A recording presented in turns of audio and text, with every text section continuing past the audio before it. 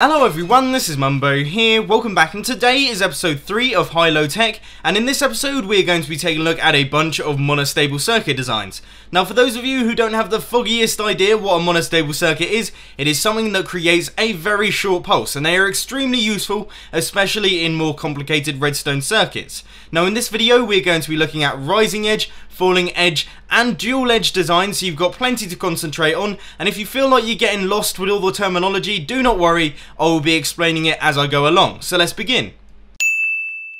Now this first set of designs are known as rising edge monostable circuits, and that is because they activate when the redstone turns on. So as you can see, when we hit this button we get ourselves a pulse immediately, and it's the same thing with this second design and the same with the third design as well. Now all of these are fairly self-explanatory, but I will be doing a tutorial on each one with an explanation, so let's go.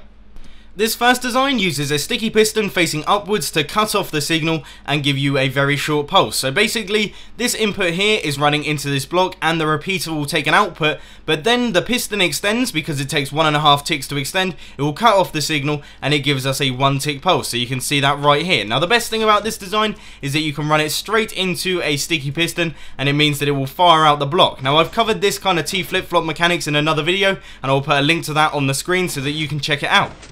This alternative rising edge monostable circuit works pretty much the same as this one, however it gives a slightly longer pulse. All you have to do is run an input into this block here, and what will happen is an item that you've got stored in this dropper, if you don't take it out, will be pushed upwards into the hopper, and then the hopper will put it back down into the dropper, which means that you will get a shortened pulse. So as you can see, there it is. All you have to do is take a comparator output from this hopper.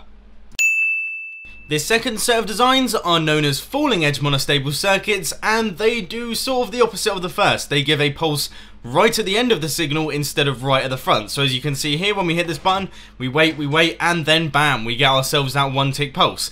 Now the way that you create these two is very easy. You just take the designs that we had for the first ones and invert the signal running into them so that it is on, and I'll run you through that right now.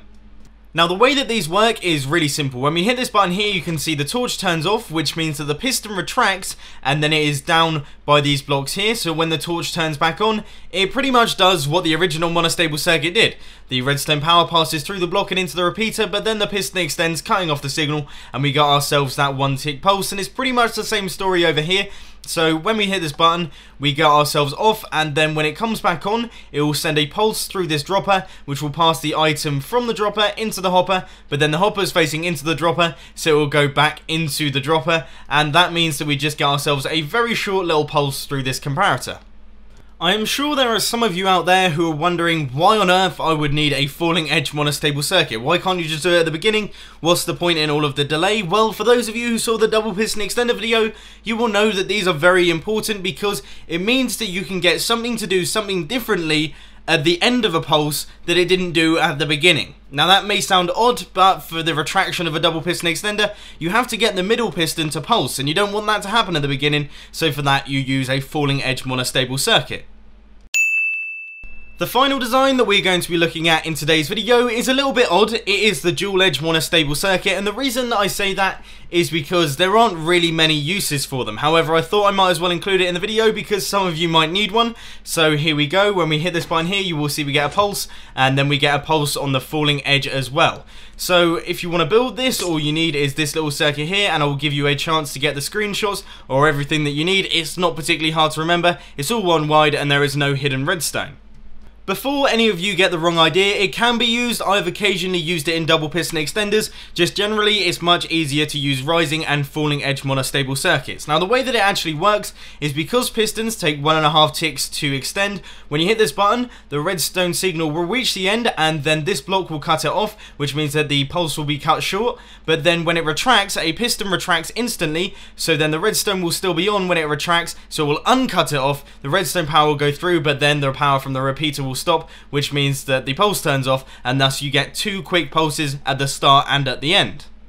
I am well aware that there has been a metric buttload of explanation in this video and you may not have caught on to all of it, so I would suggest going back through the video and watching it all again and perhaps even building all the designs for yourself so you can get a rough idea of what's going on and form some form of explanation in your head. But as far as I'm concerned, that is the end of today's video, ladies and gents, so if you enjoyed it, please be sure to hit that like button, and if you really loved it, then make sure to subscribe. But thanks for watching, guys. This has been Mumbo, and I'm out. I'll see you later.